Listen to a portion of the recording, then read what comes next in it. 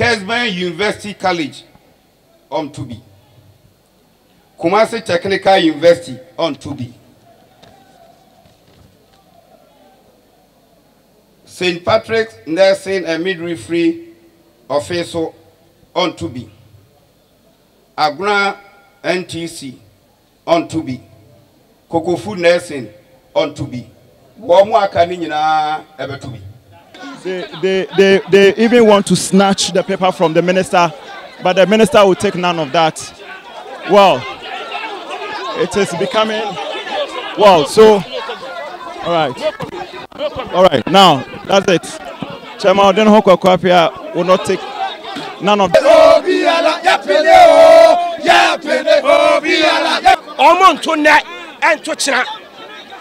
Nobody's going to vote. We are not going to accept it. No way. No way. 62 votes. 62 votes. About 95% of the people have voted. What is remaining, I don't think that it constitutes over 5%. And it is in that respect that I'm saying that they should just hold on with the Tescon vote so that we can count the rest, so that the winner can be declared. Okay, so at this point, we will not be allowed here to engage the minister and also understand his position as far as the development is concerned. And do you think the album should be used? He won't speak to the media for now, please, until we finish. He's not speaking to the media. Yes.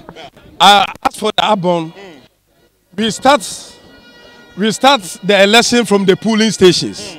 And the polling stations is the constituency executives who do the polling station executive elections or album.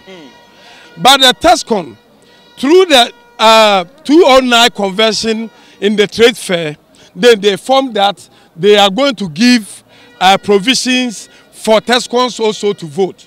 So since from 2010, every day Tescon votes.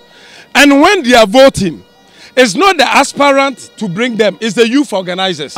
The Tescon people is the youth organizer who has brought them. So they will vote